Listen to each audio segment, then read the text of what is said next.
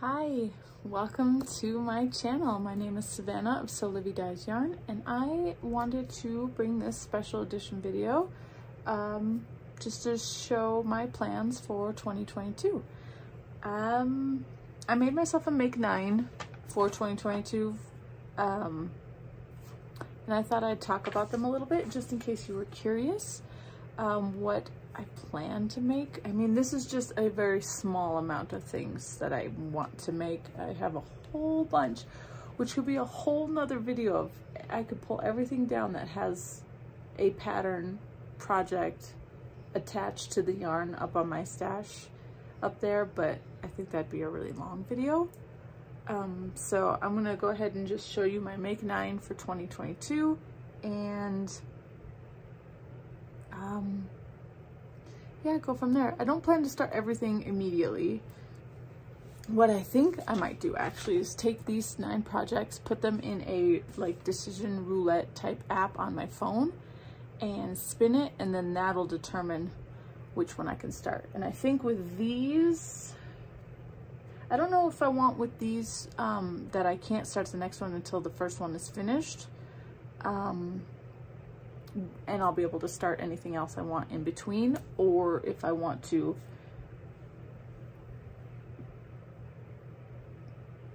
start 3 of these, because I have 3 like categories, and then I don't know. See, there's a lot of possibilities. There's a lot of possibilities. So yes, yeah, I also have 2 more videos that I plan to do this week before New Year's that I would like to share with you. One is a year in review, so everything I've knit on this year, like knit and finish, and then maybe a whip parade. I'm unsure about that. A whip parade is where you just show your whips that you currently have on the needles. I don't know, that's kind of like, for me, that's not as big or exciting as like a cross stitch whip parade, which is a pretty big thing in the cross stitch community on YouTube. I haven't worked on almost any of my cross stitch this year, sadly, so I'm not sure about the whip parade one. We will see.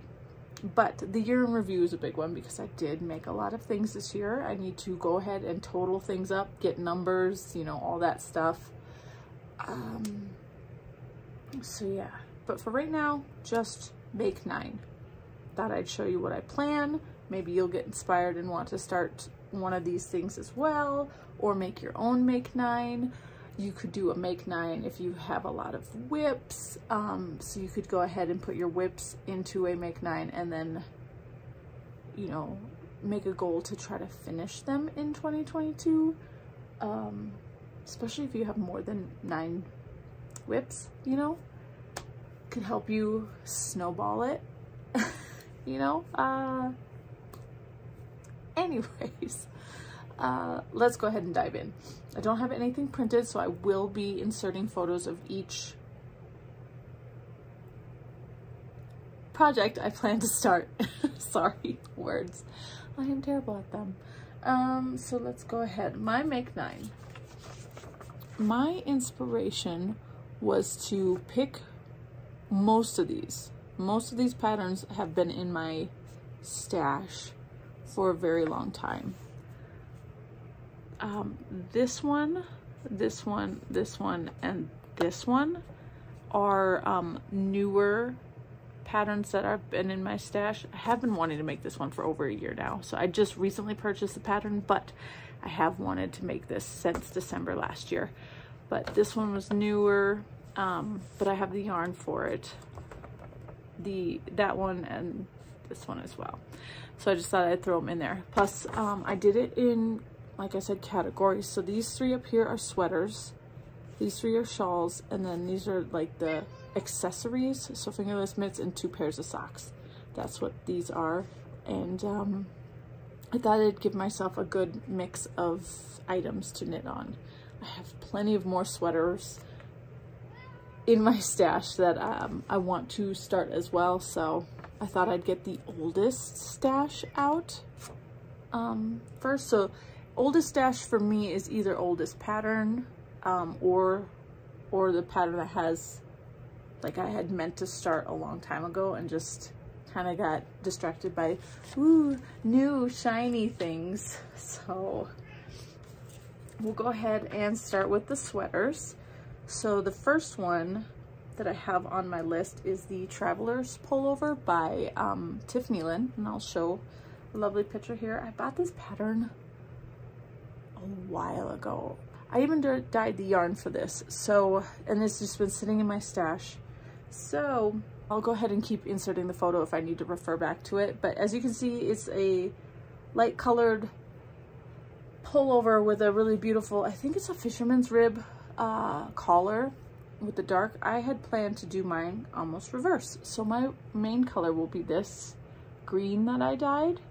And then where it's dark, I will put in this light sand color that I did for a contrast.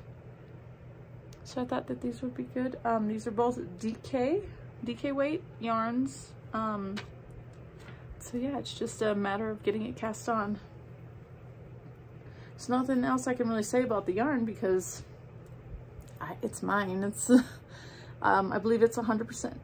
I believe it's 100% superwash merino wool. If not, it's a 75-25. 75-25 superwash merino nylon blend. I'm not entirely sure. I don't have any tags on it. It's just in my stash. But if I'm correct, this is the first DK I ever purchased, like bare DK, and I believe it was 100% superwash merino. So this will go into the Traveler Pullover, again by Tiffany Lynn. My next sweater on my Make 9 is Skylights by Tanis Fiber Arts. I actually started this one earlier in the year with a dark green and black yarn, but it was so dark you couldn't see the cable paneling on the front, so I was like, well, it's pointless to keep going. Let me go ahead and rip it out and dye yarn to go for this pattern. So I did something similar to what Tanis used. Tanis dyed her own yarn for her sweater as well. So I dyed something similar, but not exact. And this is what I have. And I never cast it back on. So it's time for that. It is a chunky weight. Again, I don't know the fiber content of this. I would have to go ahead and look it up. I am not sure, but it's light gray and I have yellow, red, and blue speckling throughout. So yeah, I would like to get that bulky sweater cast on. Get some big, beautiful cables going on the front.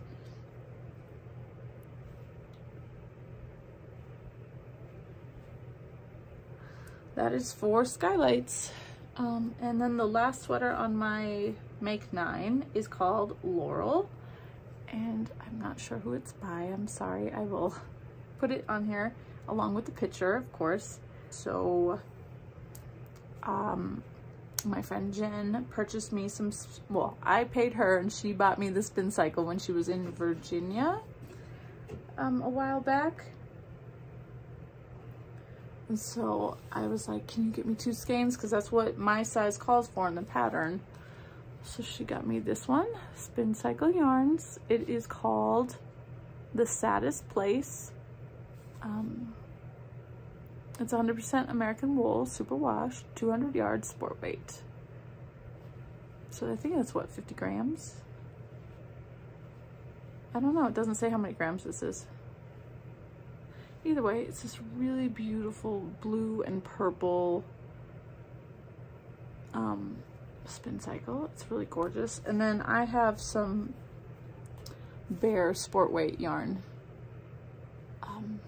that I plan to do this. So I had thought about dyeing this, maybe a pale gray, but I was like, I don't know. So I just left it plain, and we'll see. We will see. I will start, when I cast this on, we'll see how I like it together. If this bare color works for me. But yeah, I have this in stash. This beautiful spin cycle. I would love to use it, so I need to get that cast on too. So yeah, I really do think I'm gonna go ahead and make a wheel and get this, you know, get them all populated in there and then spin and see what gets started first. Okay, my next row is a row of shawls.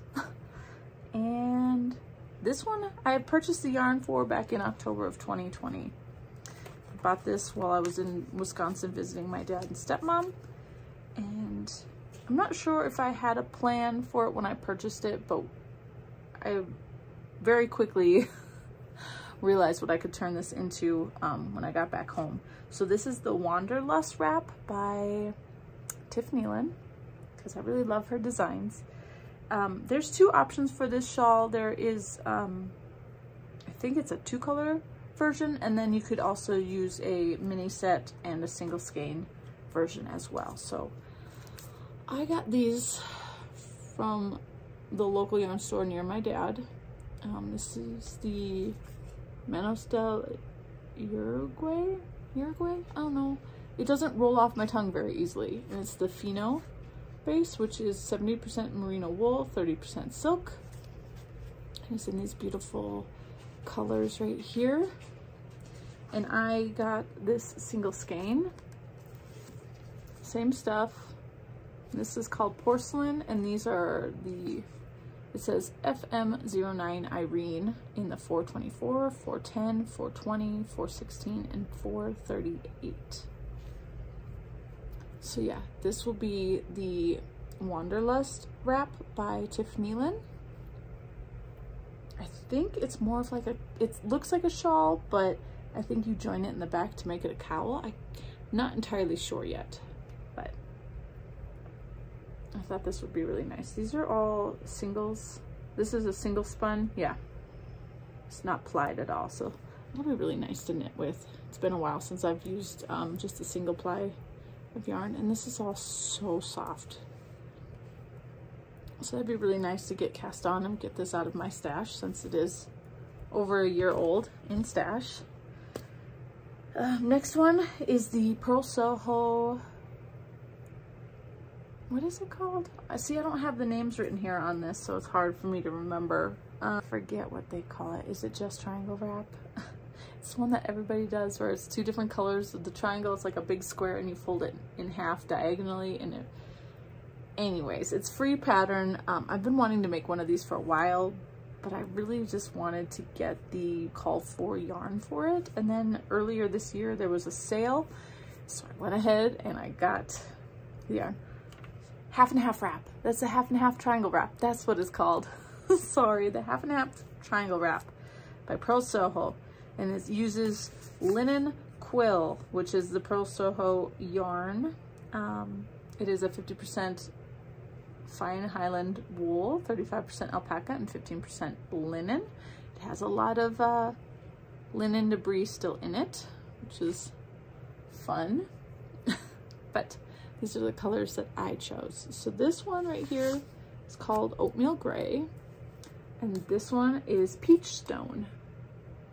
I don't think this one was my first choice of color, but I think my first choice was all sold out, but this was a really pretty second option, and I think it'll be really lovely to wear. So I'm gonna make the big one, so it's 3 skeins of each. These are 100 grams each, 439 yards, so it's gonna be pretty big, and it's so soft. That's why I want to buy more of this, because even though I haven't knit with it yet, I absolutely love the way that this feels. So I'm gonna want a sweater's quantity of this for something. It's just I need to figure out what sweater, but this will be my half and half triangle wrap by Pearl Soho. This one's gonna take a while to knit, that's for sure. Last shawl I have on my list is fairly new, stash pattern wise and yarn wise.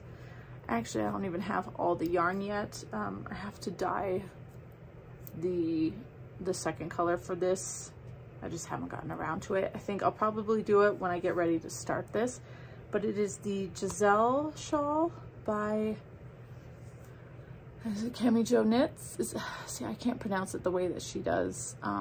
She's a Danish designer. She just started recently dyeing yarn as well, but she's been wearing this shawl a lot in her vlogmases, which is really nice. But it is another like half and half type shawl, where one half is a mohair lace detail, and then the underside I believe is just garter in a DK weight yarn. I think I have to go in and double check. That's why, you know, I haven't dyed it yet. But yeah, so I wanted to try this since I've heard a lot about it. It's Hobby Diablo. It's 30% mohair, 30% nylon, and 40% acrylic. So I ordered this from Hobby earlier in the year, and I got it in this pink color. I'm pretty sure I'm gonna do a really dark gray to have underneath this. That's kind of what's in the picture. I really like it, so I thought I would try it. Plus this stuff is really inexpensive, so yeah, at some point this will get cast on as well. But I only have this. Like I said, I don't have the other color yet, but I figured, like I said, gray will probably be the best bet. Yeah, okay, and now for accessories, I do not have any of the yarn because I think I'm gonna pull from stash, or not stash, I meant like my scrap yarn. I'm gonna pull scrap yarn and see what I can come up with for this, but it's the underwing mitts. I'm not entirely sure who it's by, but I happened across these last year when I was making some mitts for my friend, fingerless mitts, and I thought these were absolutely gorgeous, and I really wanted to make a pair for myself. It just hasn't happened yet. So yeah, I think I just want to pull from scraps and make a pair. Probably as similar to what is in this picture as possible, but we will see. My next ones are the Nello house socks by Tiffany Lynn. So I have 3 Tiffany Lynn patterns on here. I bought this one sometime last year as well, I believe, or January of this year. I'm not entirely sure. I think they're beautiful. I love the little tassel that's on these. I don't have any yarn right now because I plan to just pull from stash because I have a few single skeins, but I think this pattern calls for you to hold yarn double, so I need to figure out what I'm going to do. Not sure yet with my stash.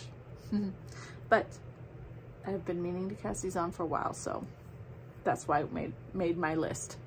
And my last one, definitely new stash, new pattern, but I fell in love with these when I saw them on Instagram. I even pre-ordered the yarn for it and it came finally, so I'm gonna go ahead and make the Alley socks by, I know her, she's S-Knits on Instagram, but it's the Alley socks in the call for yarns that she used, which are Explorer knits. This one is Explorer knits. It's in the Denali sock and the colorway is called Linen. The Denali sock is 80% superwash merino, 20% nylon. That's this color right here. And then this one is the Arcadia. It's in, again, the Denali sock 80-20. It's Arcadia National Park. Acadia, yeah, there's no R in there, so Acadia National Park. I believe these were dyed up specifically for these socks, but I'm not entirely sure. I just know it's absolutely gorgeous. The socks are beautiful, so I plan to get these cast on at some point as well. Really nice, really nice. So those are my make 9s. Like I said, I also have a bajillion other projects that need to get started as well, but I wanted to get kind of the older stuff out and not make it completely all sweaters. So yeah, that is what I have planned for 2022. We are going to see how this works. Hopefully I can get that finished plus a lot more. And yeah, I'm sorry if my video is not like perfect, but Make 9. If you want to join me, go ahead. I don't think I'm gonna make any special hashtag. I don't think I'm gonna do any special hashtag. It's just gonna be hashtag make 9. That way, anybody else who's making one as well, we can all just tag it if we want, and we can see what everybody else is making. But that's it. I'm gonna go ahead and get this video edited and uploaded, and then put everything into a wheel, because I don't know if I'm gonna start on, the 1st, January 1st, or if I'm going to wait until I have some of my other whips done. I don't know. We will see. All right, guys, I appreciate you stopping by and watching this video. If you liked it, go ahead and give it a thumbs up. If you didn't like it, go ahead and give it a thumbs down. I don't mind. YouTube looks at those thumbs downs and actually boosts the video, is what I've heard recently. So that'd be great. Get my channel out there a little bit more. If you want to comment, that'd be great. I read all the comments. And yeah, sorry, I don't know how to end these. I'll talk to you guys later. Bye.